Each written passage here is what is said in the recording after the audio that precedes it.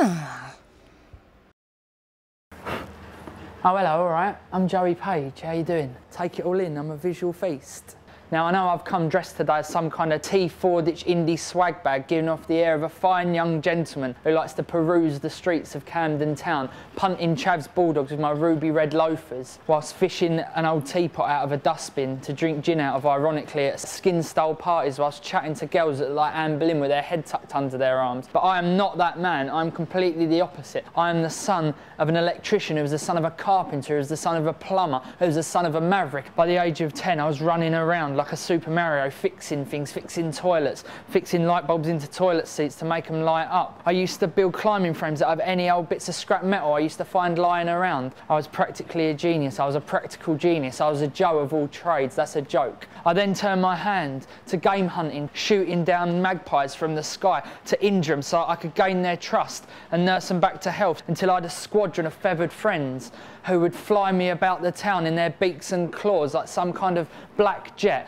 Okay, that bit's not true, but you get the idea. I generally like to fix things and hang around in my Umbro shorts from Year 8 PE. I've come to readdress the balance today of society, a society that doesn't know how to change a light bulb, but it can Sky Plus an episode of Glee from its iPhone. How many members of the cast of Glee does it take to change a light bulb? I'll tell you. All of them. 1 to change the light bulb and 8 to be eaten by a pack of angry bears that I've hidden in a darkened room. What can I do for you today? My hairdryer's broken. Well, your hair looks suspiciously dry to me. Have you tried plugging it in? Of course I have. All right, let's have a look at it. Now, before we get started, we're going to need to kit you out in some PPE, personal protection equipment. Nice and visible. Pop that on. Then you're going to need some of these goggles. Nice little hat for you. I better stick one of them on as well to protect the gold that's going on in there. And you're going to need some gloves for your little mitts. Now, the most common thing to go in a hairdryer is the fuse. So I'm just going to have a little look. Another common problem with hairdryers is that they tend to overheat because they're doing a lot of work trying to dry all that hair. And it's a little bit like a man with a bad heart trying to just blow your hair dry. It's quite hard to do. Like, just imagine it. If like an old man was trying to blow your hair, it'd just be like,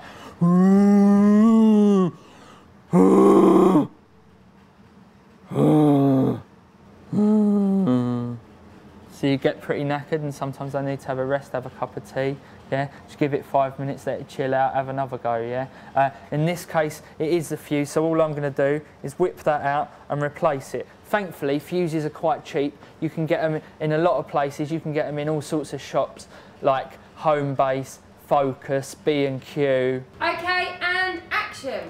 These ceramic floor tiles are now half price. These ceramic floor tiles now half price. Cut!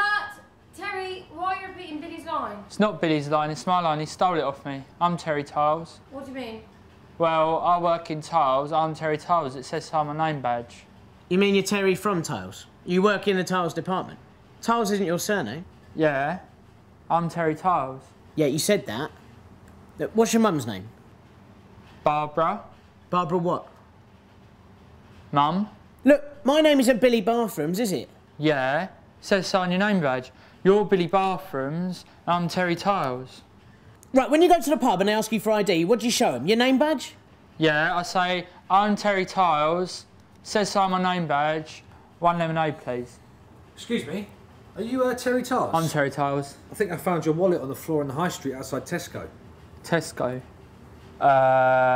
Tesco. And they're very cheap and easy to come by. So I'm just going to put the hood back on the plug and then I will plug it in and see if that was indeed the problem. Let's give this a little test.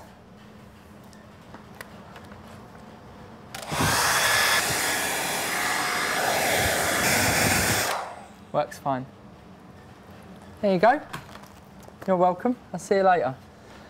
Now, as a kid, I was amazed and bemused by everything, like the wonderment of escalators, to collecting Premier League sticker books, to going to bring and buy sales and buying up all the things that I could with 25 pence. I'd love to go back and do those things now that I'm an adult. Like, imagine going to a bring and buy sale with like £200 and just buying up all the stock and then laying it back out and then letting the children come in and try and buy it, only to find out that I've marked the price up by like 400%. They can't afford anything. They'd all burst into tears. And I'd just sit there smoking my pipe with my Cuban heels up on the table and sunglasses like some kind of evil oil baron, or like completing the sticker book that I wanted to complete as a child, just going into the newsagents and doing it in record time, just buying 200 packs of stickers and just banging them all in, and then using the excess shinies to make a silvery, sparkly nest that I could use to entrap that elusive magpie.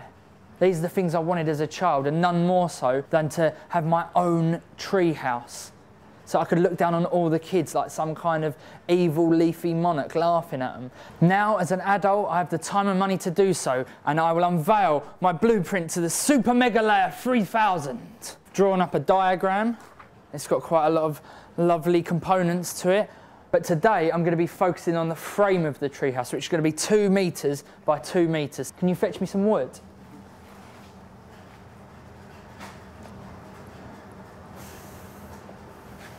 Thank you. Now I've measured this out at 2 meters, and I'm just going to put a clear cut straight down the middle of it with a saw. Can you fetch me my saw? I've always wanted to say that. Thank you very much.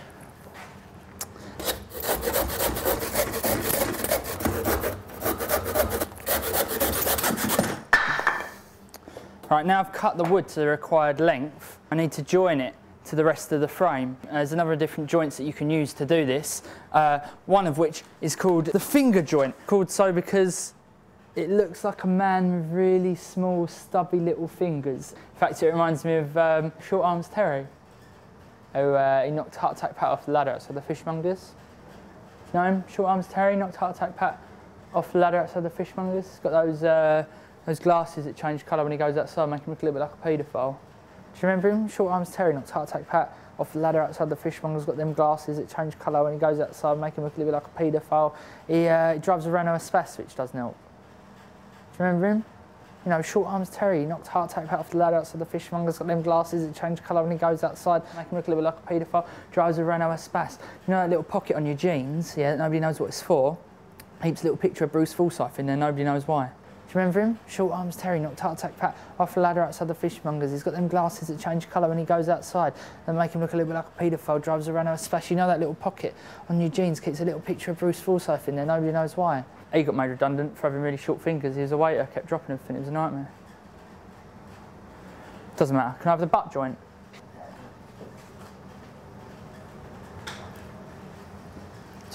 So this is your butt joint. It's a very simple joint to make. All I've got is 2 planks of wood, and I've drilled a couple of guide holes in it and then put in 2 coach bolts, and then just to sturdy it up I have put a right angle bracket on the inside of it. Do that 4 times and you've got your frame. That's pretty much all that we've got time for on the treehouse this week. Until then, I need you to fetch me my portcullis.